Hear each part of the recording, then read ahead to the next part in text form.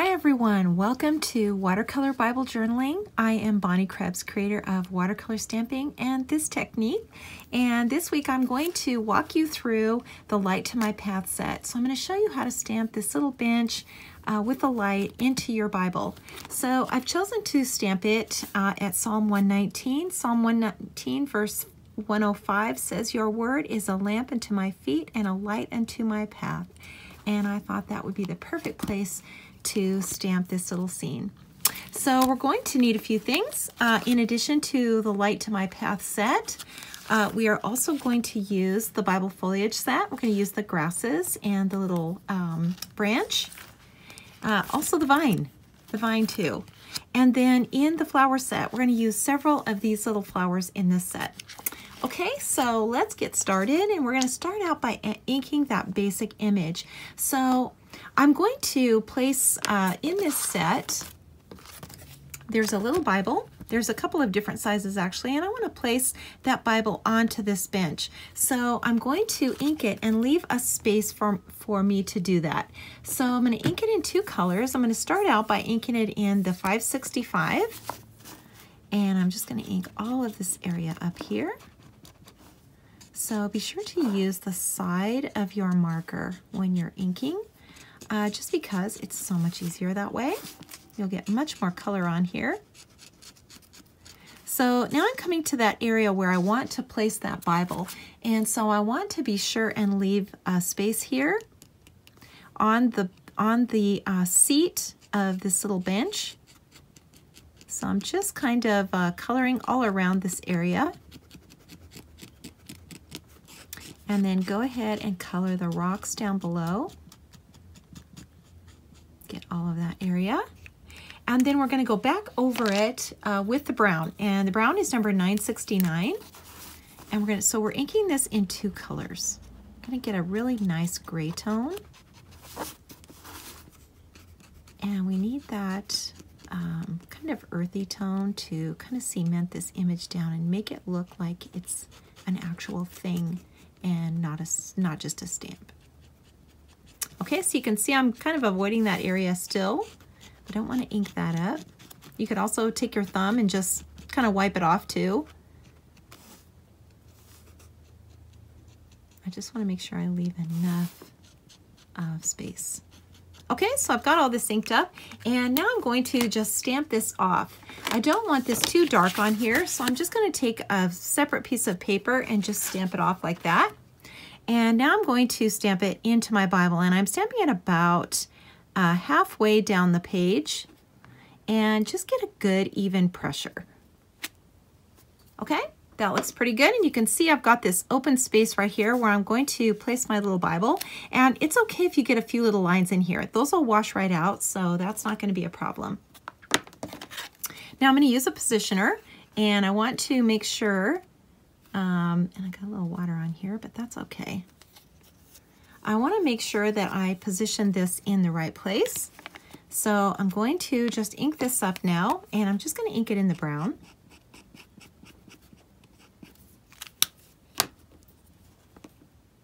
And just place that into the corner. And now I can see exactly where to place this. And I think it's going to go perfectly right there. So I'm going to remove the little shield. You don't have to re-ink it, just kind of huff on it a little bit. And then place it right there onto the bench.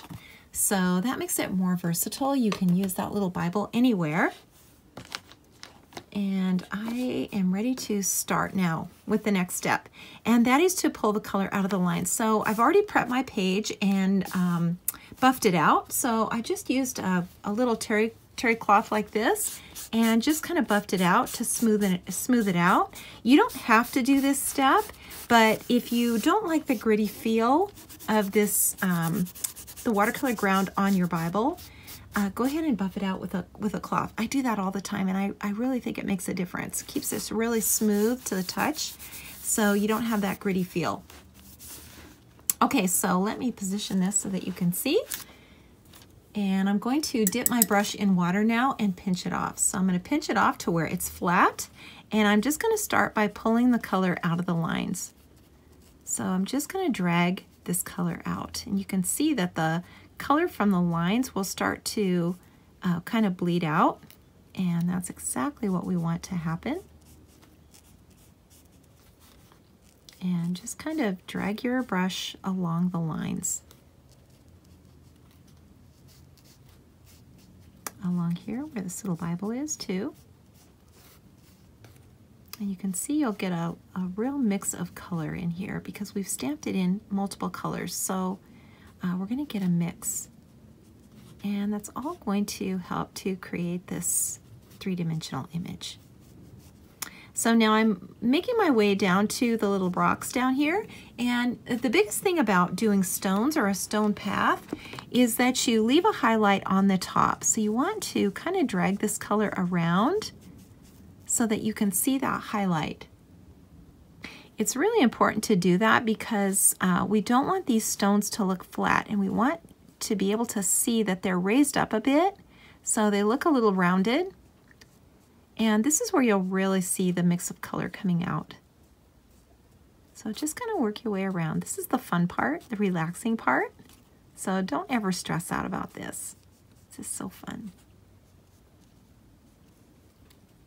And you can see this watercolor ground. So this product we put on the page really makes a difference, and it sort of creates a watercolor surface on any paper. So it just works so well in your Bible or in a journal. So I'm going to continue on now along this post. I'm just going to drag this color out here a little bit and onto the light.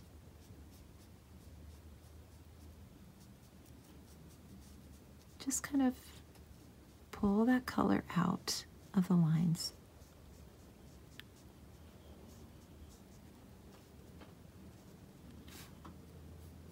Okay, that looks good. So we've finished our first step, and let's go on to the second step, and that's to add our vines into this background. So I'm going to take a green. This happens to be number 228, but you can use any green. And I'm going to start by adding some vines around this post. I'm just going to stamp this in here a few times. I can bring some up here and then down along here.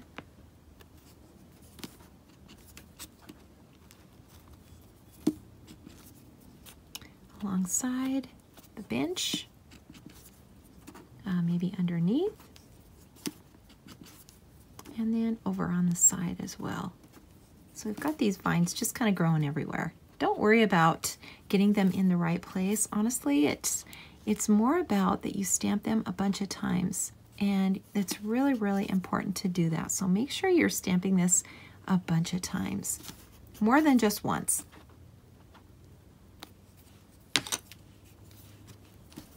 Let's add a little bit more into this little opening here. So now we're going to take our brush and we're going to do the same thing again. So we're going to soften the lines. We're just going to kind of dab, and don't be afraid to kind of spread that green around. Just kind of drag that green all over the place. Just dip your brush, pinch it off, and just soften those lines that you just stamped. So easy.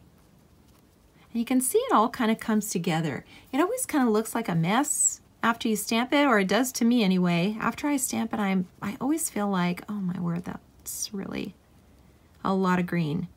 And nothing kind of makes sense, but you know, it all kind of comes together when you add the water to it. It's like magic.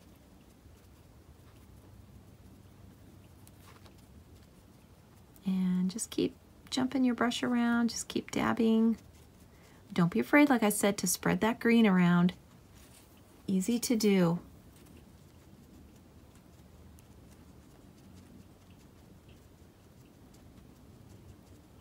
If you feel like you've got too much color on your brush, just clean it off. Just dip it in water, clean it off, and pinch it off, and go again. Remember, always pinch off your brush after you've dipped it in water. It's really important not to get too much water on there because these lines are really small and delicate. And if you get too much water on there, you could lose them altogether. So we don't want that. Okay, so you can see it's kind of starting to come together here. We're getting a really nice blend of foliage in here. Our little bench. And I'm going to add some color now, some more green into the background. I'm going to do that from my palette. So I will just place this over here so that you can see.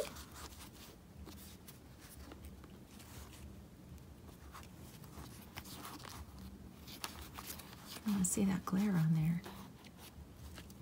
Okay, I think that maybe it would be better over here. Let's do this. There we go. Okay, so I'm going to add some bright green to my palette. And maybe one more color of green. And I'm just going to add some of this color now to the background. It's just going to create a little more dimension. Add a little more interest.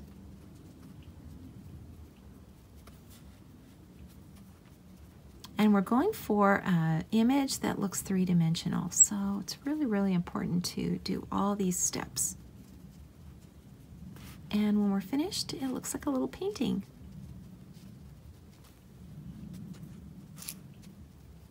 So just keep brushing this on. A little bit in the background. Don't stress out over this. There's nothing to it. Just brush a little bit in. Okay, that looks pretty good. So let's go ahead and add some more green in here, and we're going to add some grasses now. So I'm using that tiny little grass from the foliage set, and I'm just going to stamp this into the background. And you can stamp a little of this in between the rocks as well.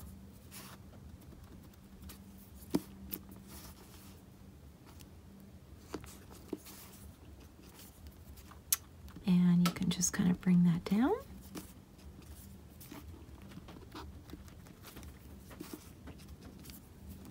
And just keep adding as much in as you want to. Dip your brush, pinch it off, and then pull that color up and out. Just pull it up and out.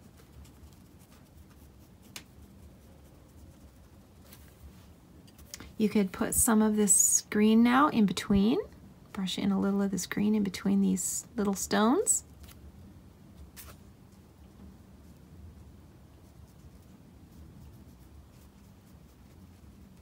And just keep blending that color.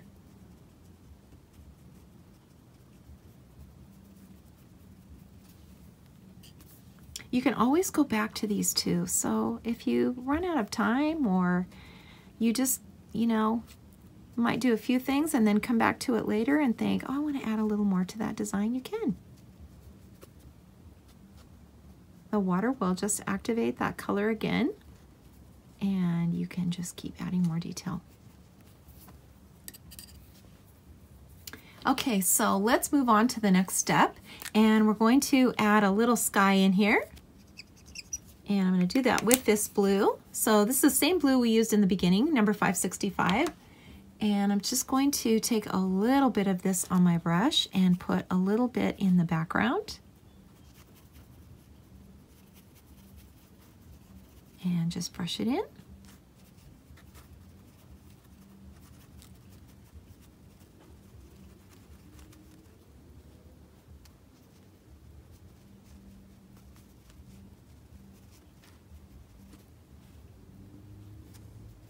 Don't be afraid to add enough water.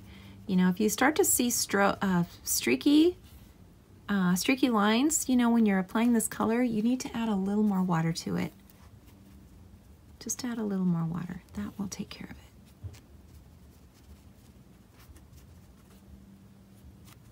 Let's put a little bit down in here.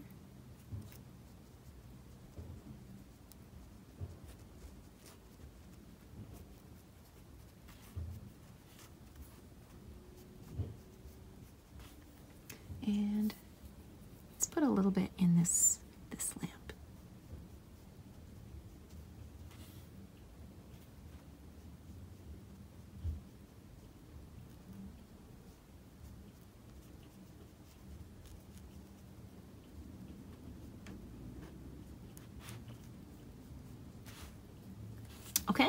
So let's keep going here. We're going to add a little more color now to this bench, and we're going to do that with this blue because we're going to keep this bench white, but in order to keep something white, we still want to add a shadow to it. So we have to show that darker color that's in the shadow so that we can see that it's three-dimensional. If we leave everything the same, it's going to be flat. So we never want to do that.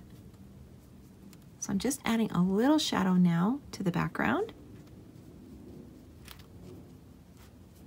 and to the bench a little bit, pulling out a little more of this color.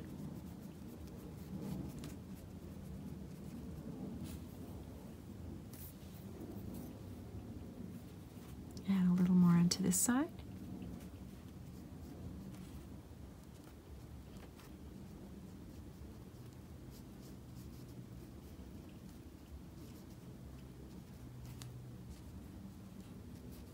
We could add a little of this blue now to the rocks too.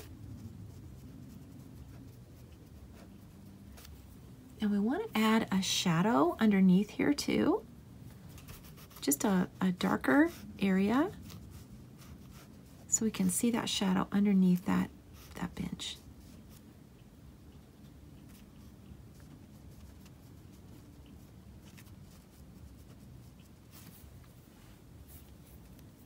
And let's add a little of this blue now to the Bible. The pages are white, so we want to still see that shadow.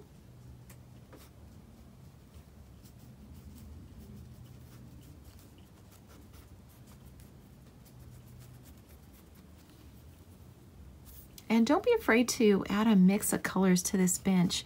You know, when you're looking at something in the distance, especially that's in the foliage, it's going to have a lot of colors on it, shadows and reflections, and don't be afraid to just add more color to it. I'm going to add a little more brown to it, a little more brown to the top of that light.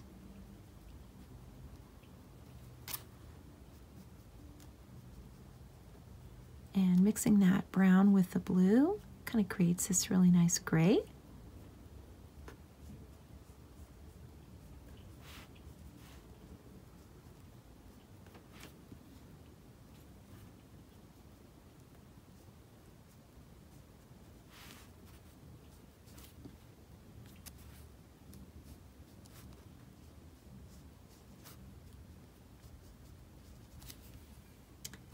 Okay. Adding a little more brown on here now.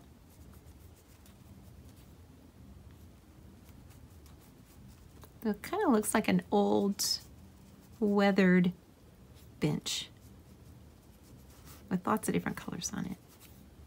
Kind of like that. Okay, that looks pretty good. So let's go ahead and add some foliage in here, and let's brighten this up a little bit. So we're going to add some flowers. And we're going to do that with the long stem, so this one. And I think I'm just going to ink the blooms. And I'll show you how to create a different stem. So I'm just inking the bloom.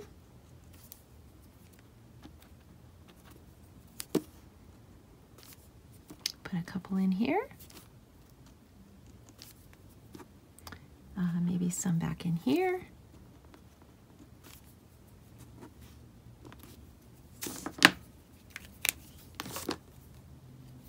So I've only inked the blooms, so I'm just going to go through now and add a little water to it. You can see how that water just kind of activates that color and just really pops these out.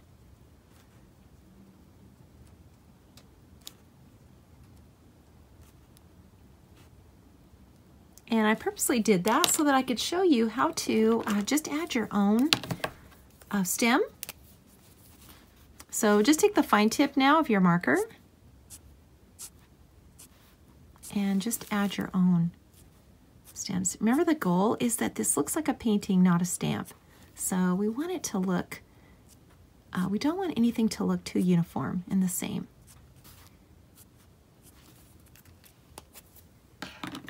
Okay, And let's add a little bit more in here. So let's add some smaller little flowers. So let's use a different color. Let's go back to the blue.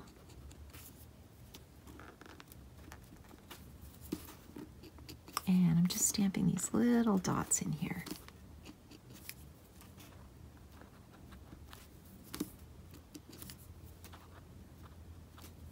And you can see I'm using a darker color because I'm stamping over the top of the green in a lot of color. So I don't want to lose these little flowers.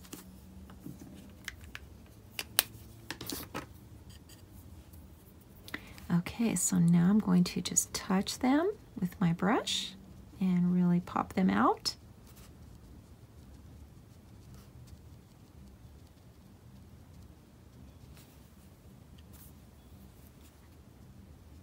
Same with these little blooms up here.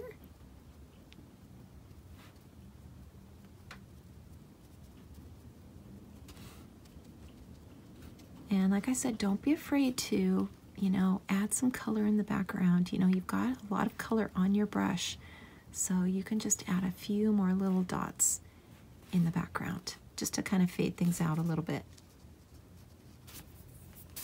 Okay, that looks pretty good. Let's do something down in the foreground here. So I'm just going to clean off my stamp.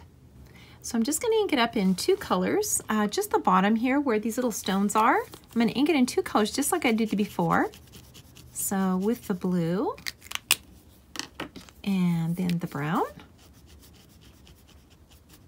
just a few. And then I'm going to stamp that right into the foreground.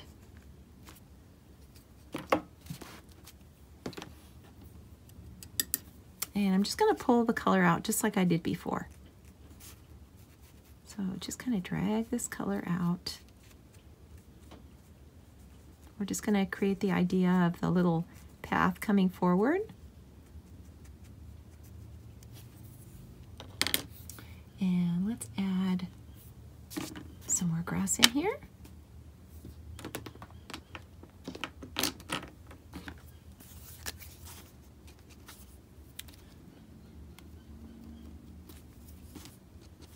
Just put in as much as you want. Just the idea of it.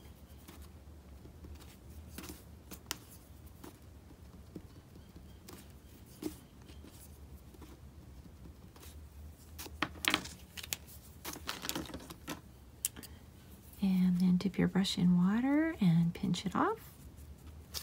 And just blend the color. It's all the same technique. It's all the same routine. Dip your brush in water, pinch it off. So easy. And let's add just a little more color in here.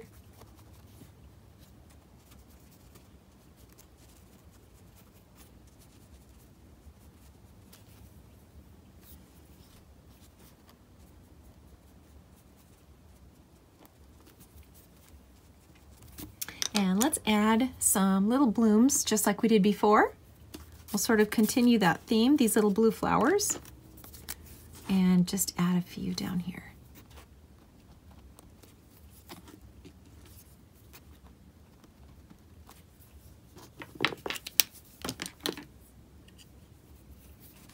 Dip your brush, pinch it off.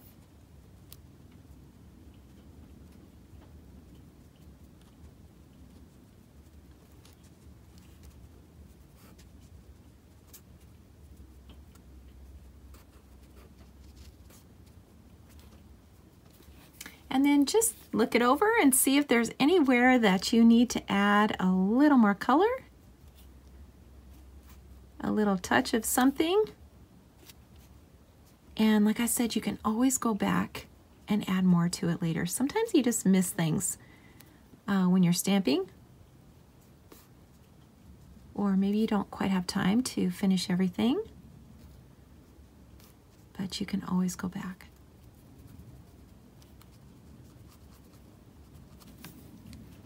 And that looks pretty good. We've got space to write something up here, journal something down in here.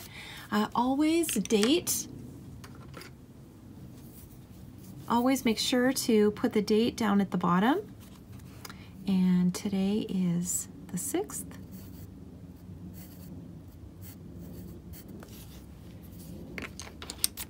And I have diagrammed that for the future. Thank you so much for watching. I'll be back again with the second half of this page, so be sure to look for that video. If you like this video, please give me a thumbs up. And for those of you who love watercolor, there's more watercolor on Instagram. Follow me on Instagram, Bonnie Krebs Bible Journaling. Thank you so much for watching, and I will see you all next time.